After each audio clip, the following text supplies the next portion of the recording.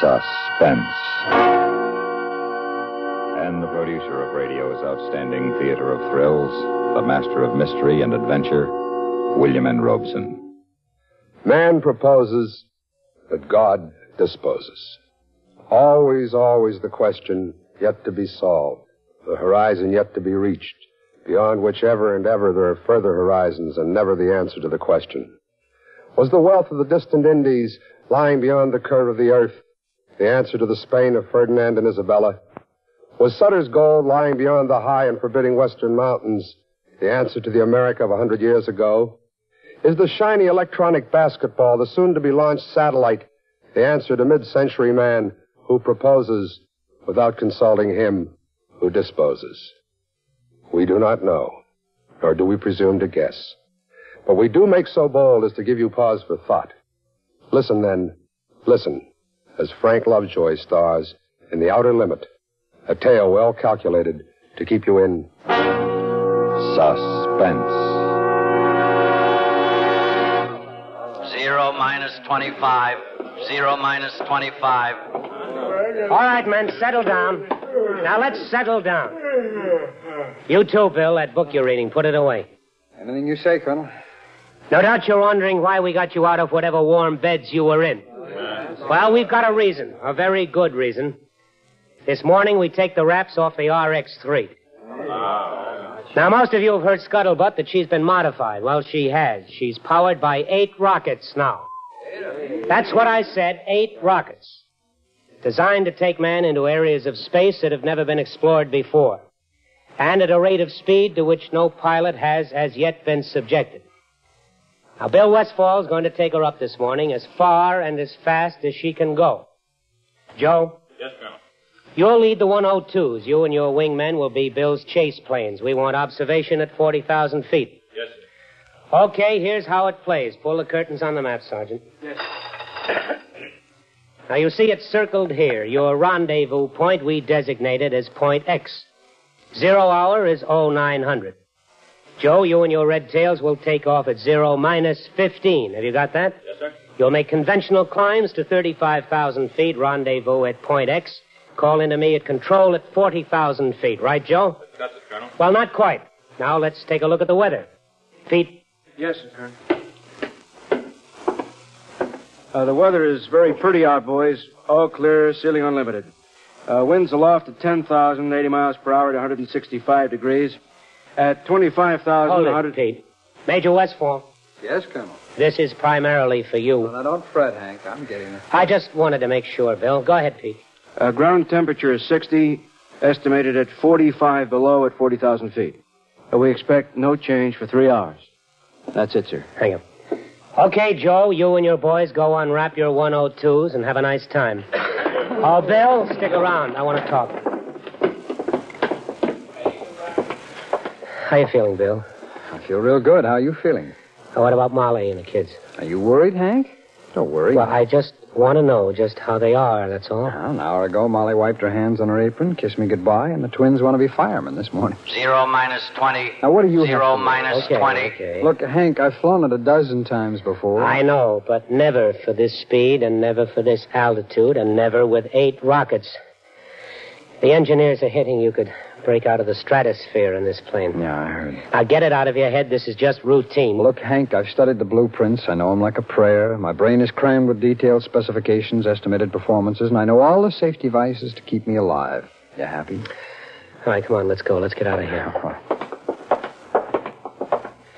I've got to say it, Bill. You know it better than I do, but I've got to say it anyhow. All right, you be a commanding officer, Hank. You know, you go ahead and tell me. Keep your throttles uniform or you'll wind up against the mountains. Yeah. Retract landing gear as soon as you're airborne.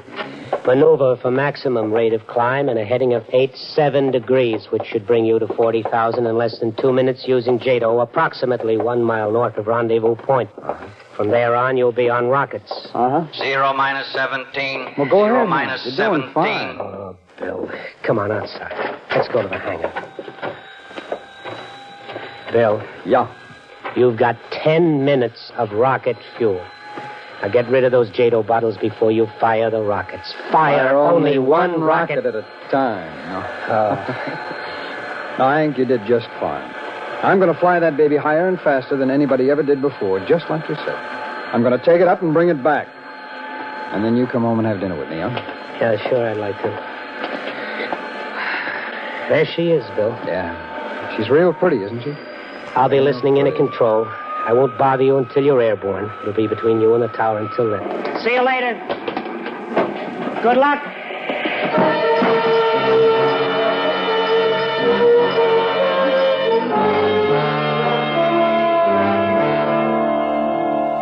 Zero minus 3. 0 minus 3. Good morning, Colonel. Oh, Mr. Hargrove, you'll be here at control with me? If it's all right with you, Colonel. Well, I wouldn't have it any other way. You checked the communications equipment, Sergeant? Yes, sir.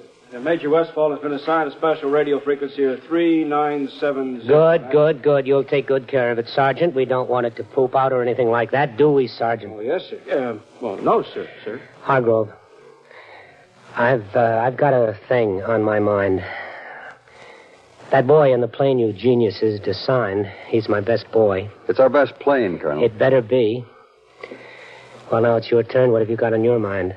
Everything's in proper order, Colonel. The electronic brain, the recording equipment, the television cameras in the cockpit, everything. Every known scientific device, even some unknown. They've been... We're talking about a man. That's all I really want to get back out of this. What about the man? There may be one difficulty. Well, tell me about it. I'd like to know. The takeoff with all that load, the jets, the rockets, all at maximum fuel capacity. It's never been tested that way before. Go on, Mr. Hargrove. It's just that Major Westfall has only 10,000 feet to get his ship airborne. If he accelerates from 0 to 300 knots in 10,000 feet, he should be airborne in less than 7 seconds. 7 seconds. That makes it 0 plus G. Yes, Colonel. Beyond 0 plus G, beyond that, we don't know. We just don't know. Oh, thank you. Thank you for everything, Mr. Hargrove. Sergeant, flip your switch on Major Westfall. I hear he's got a swell program. Flip them all, Sergeant. Yes, sir. From RX-3, any change in weather? RX-3 from tower, barometer reading 29.7. Set your altimeter accordingly. Roger. Wind 15 miles from south. 0 minus 130. 0 minus 130. 7, got it. Control from RX-3, over. Control to RX-3, go ahead. Control to RX-3. This is just for you, Hank. Cabin pressure, okay. Oxygen pressure, okay. Hydraulic flight control, okay. Fuel pressure safety lock. All right. Get off the dime, kid. Take a mill. 0 minus 1. 0 minus 1. Crew Chief from RX-3, over. Go ahead, RX-3. I am ready to fire. Hold it. Okay. All set to fire. Clear? Clear. Starting starboard jet. Starting port jet. 0 minus 30 seconds. RX-3 from tower. Come in, tower. Western Airlines Flight 303 reported over San Jose southbound. Navy interceptor on home leg in San Diego. United Airlines eastbound 4010 at 18,000 over Salt Lake City.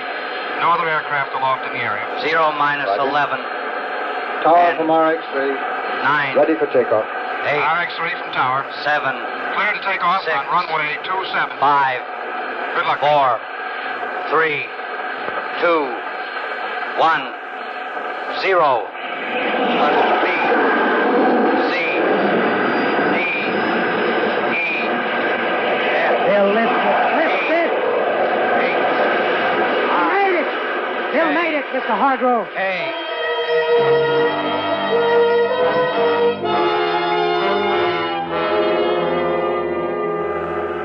Control from RX-3. Control from RX-3.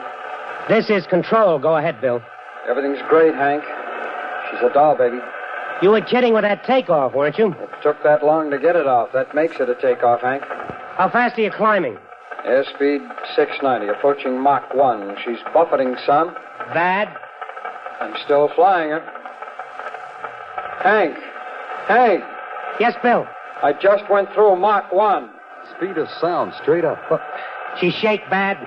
Not a shudder. Wasp waist is a big help. She's a doll baby, Hank, a living doll baby. How do you feel? I like it here.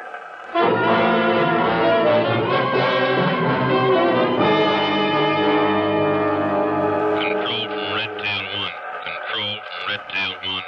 Go ahead, Redtail. RX-3 over rendezvous point at 50,000. He's ready turn, Colonel. On schedule, Joe? On schedule.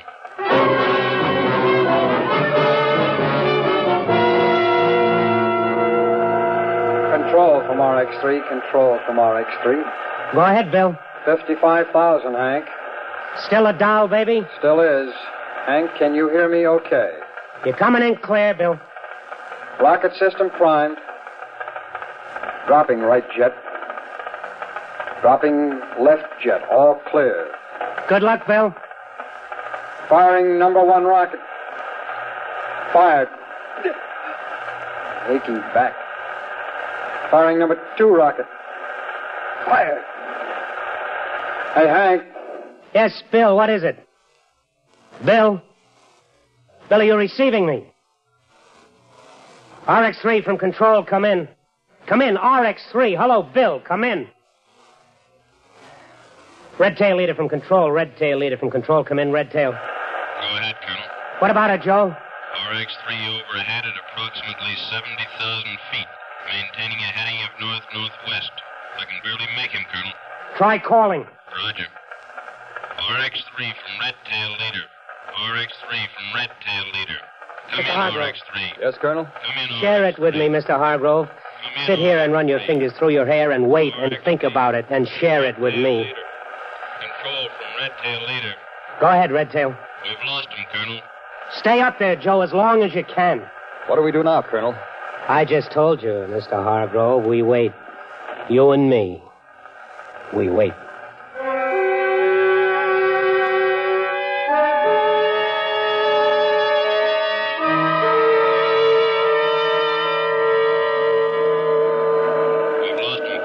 You haven't lost me, Joe. I can hear you. Stay up there, Joe, as long as you can. Hello? Hello, Joe. I will try another frequency. Redtail from RX-3. Can you make me? Redtail from RX-3. Can you make me?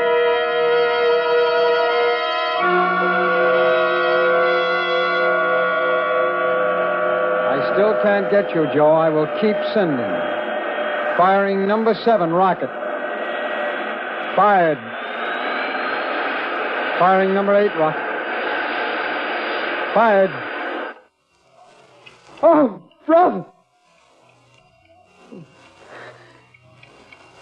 This is RX-3 broadcasting to whom it may concern, to all you people.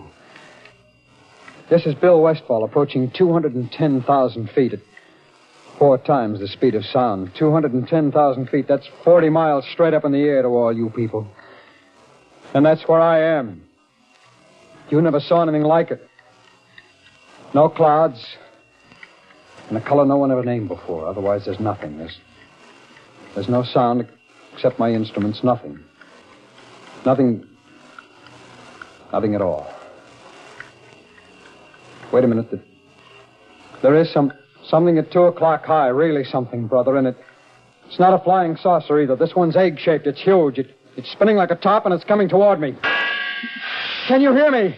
Can you hear me? Listen. Listen, something has just happened. Something, a missile, something, a shot. Maybe through my canopy. The pressure is going down. Something is happening to me. That egg-shaped thing, I'm being pulled toward it. I have lost control of the ship. I have no control. I am going to decompression. I'm on the verge of consciousness. I am blasting out.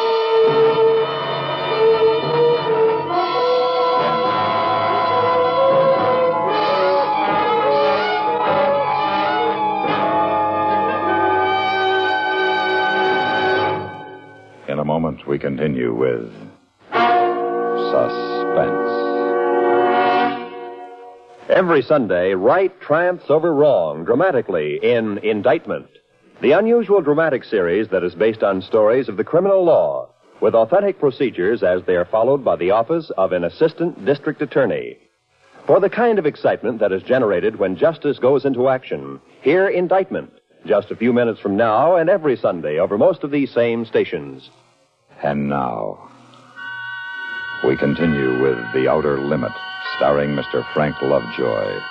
A tale well calculated to keep you in suspense. We've waited a long time, Colonel. Well, we'll wait some more. But there's no point to it. May I make a suggestion, Colonel? What? Give it up. Make your report to Washington. And what about you, Hargrove? To be frank with you, Colonel, in another 16 months there'll be another plane, the RX-4, and the Air Force will give us another man to fly it. Not until we're certain about this man, and we're not certain. What do you propose to do? The things that are in the manual. We'll organize search parties. We'll put spotter planes up in the air. Maybe Bill came down in the ocean. We'll call the Navy in. Colonel, if the RX-3 came down on the ocean, it would sink in 5 minutes. It had no life preserver equipment on it. The added weight... We'll call the Navy in, Mr. Hargrove. Whatever you say, Colonel, but my guess is... What's your guess, Hargrove? My guess is that sometime, somewhere, on some beach or in some field, someone will pick up a ball of cooled metal. That someone will be holding what's left of the RX-3.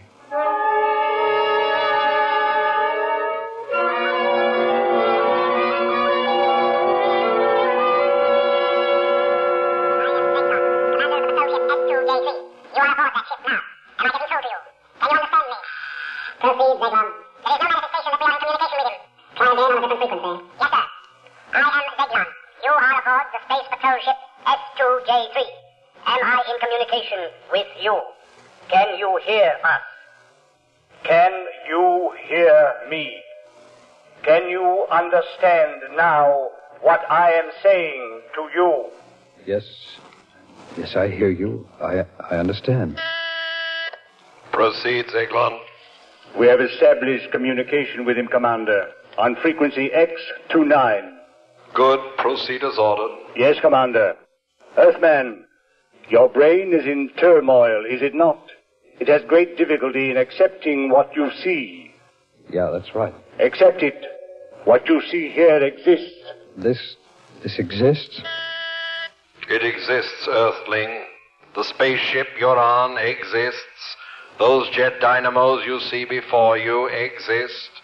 Jet dynamos driven by the harness power of 1,000 suns. Listen, Earthman. Listen to them.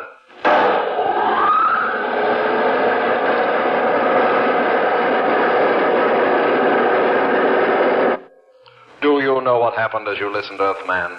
We have flung ourselves 10,000 miles into space. What do you say to that, Earthman? I don't know what to say. It is beyond the conception of your Earth brain. Then conceive this. Try to move, Earthman. You're not bound in any way. Try to move. Don't strain. It's impossible for you to move. There is a screen of force aimed at you. Now you may move about, Earthling. Proceed, Zeglon. Yes, Commander. Earthman, I perceive that your intellect now accepts the fact. You are aboard Space Patrol Ship S2J3. I am Captain Zeglon of the Galactic Guard. Galactic Guard? The guardian of the galaxy. The guardian of the universes. The instrument the Brotherhood of Worlds has set up in defense against such a world as yours. What puzzles you, Earthman? I can't see you. I can feel that you're here, but I can't see you. There is no necessity for you to see us. It is sufficient that we communicate with each other. But talking to you is like... Well, it's not like talking. It's as if it is all happening inside my brain. It is. That is how I'm reaching you. Not through your ears, but inside your brain. Do you remember what happened to you before you blacked out? I think so. That there was a sharp sound like a bullet hitting the canopy. It was not a bullet. It was a ray. It was necessary to stop your flight. We have so much to tell you. Well, first, tell me about my ship. Is it lost? No. It is being repaired. It will be returned to you.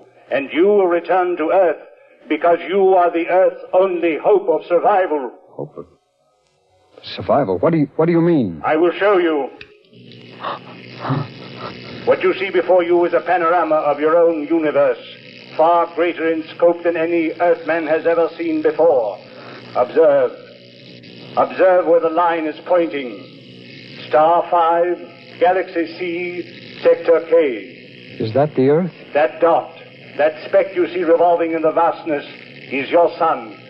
A star whose surface is 12,000 times that of your Earth. Your Earth is not even visible here. How did you know we even existed? That was our problem. We first became aware of your planet when we found atomic dust containing strontium-90 in the upper atmosphere. We traced it to your Earth. It was that important to you? Quite. We determined that you were setting off thermonuclear explosions. That's why the Galactic Council has quarantined you. Quarantine? I don't understand. How? How are we quarantined? We have sealed off your planet from the rest of space. We have surrounded it with a force screen. When that screen has accumulated enough particles of atomic dust, your Earth will explode. Listen to me, Earthman. Listen. We have had our own wars, wars that almost destroyed our civilization. Now we have outlawed war throughout space, and we have outlawed your world. If there is another thermonuclear explosion, you will destroy yourselves. Take this back to your planet. Warn them, Earthman. Release him, Zaglon. Yes, Commander. Earthman, you will open that door. There is your ship. Get into it, Earthling.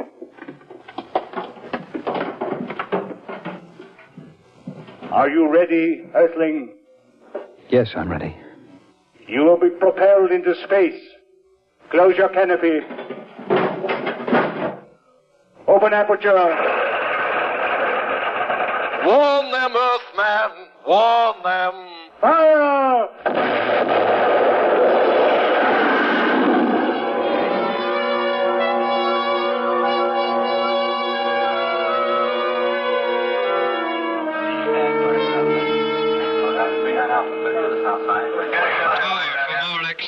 Tower from RX3. Come in, Tower. Come in, Tower.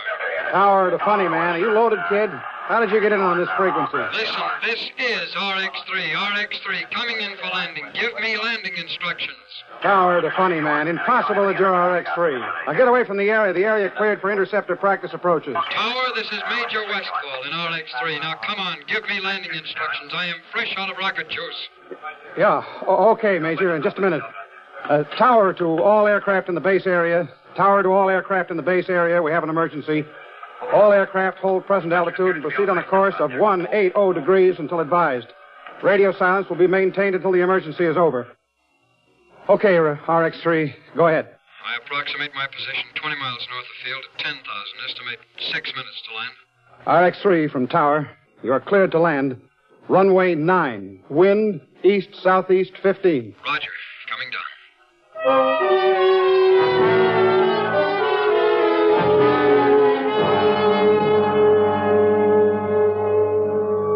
Hello, Hank. Give me a hand. Bill! Bill, what? Just help me off this plane, will you? Yeah. Bill, what happened? Hank, now listen, you won't believe it, but you've got to. Before I tell you anything, you've got to promise to believe me. You've got to. Look, what did you run No, before anything, Hank. Now promise me. We better have you looked over, kid. No, I'll be all right. Now, just listen to me, Hank. Hank, they said the Earth would explode. They said it was the end for us. They said that? No, come on, let's get over to my office. You don't believe it. Read it like an order, Bill. My office. What they are you talking about? Hank, I chased me a spaceship, and I caught it, or rather, it caught me. I was cruising nicely, about 200,000 feet. That's where I spotted it. Hank. Oh, listen, kid, you don't have to. No, I've I've got to tell you. They said I had to tell you. Well, don't you understand, Hank? I saw this thing. I saw it coming at me. I thought it was going to be the biggest smash, and it wasn't. I came to. Inside their ship, Hank. Hank, I need a drink, an awful tall drink. Well, that can wait, too. I want Major Donaldson to look at you. A psychiatrist? Well, what for? To test my jerks? Yes, something like that.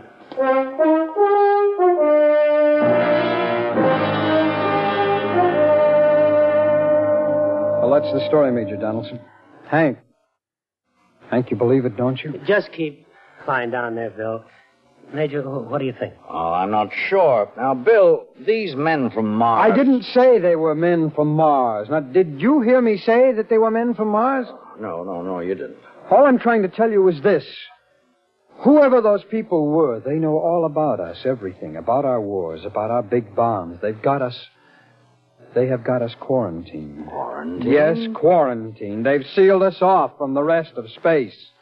We have wars. We're sick, and we're going to die. They've seen to it that we will die. Well, go ahead, Bill. Well, there's nothing more to go ahead with.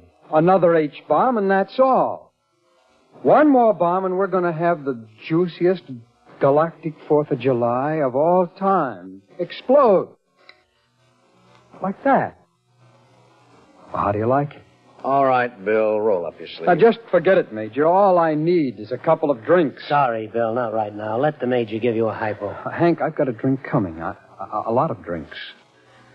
And I want to see my wife. Yeah, later. I'll call Molly. Right now, you've got to get a little sleep. Go ahead, Major. Come on, Bill, let's leave. All right. All right, if it's in order, go ahead. Oh, there. You'll be okay in a few hours. I am okay now. Sure. We'll leave you here, Bill. It's all right if Bill sleeps in here, isn't it, Colonel? Sure. But when you wake up, I'll have Molly here, and we'll have that drink together. Yeah. Well, maybe she'll believe me. Maybe you'll believe me then, Hank. You'd better. Come on, Major.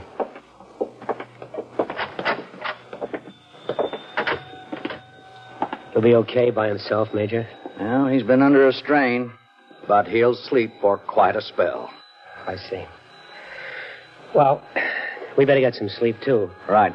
And don't worry, Colonel. He's a strong boy. Best nerves I've seen in a long time. I'd say things will be all right. Delusions like Bill's latched onto, well, delusions like this. Major. Yes, Colonel. Major, when you make your charts out for Bill and diagnose him and treat him and do all the things that you have to, when you do that, Major, consider this. Yeah? How did he keep that plane in the air for 10 hours? For 10 hours, Major, when he had fuel to last him only 10 minutes.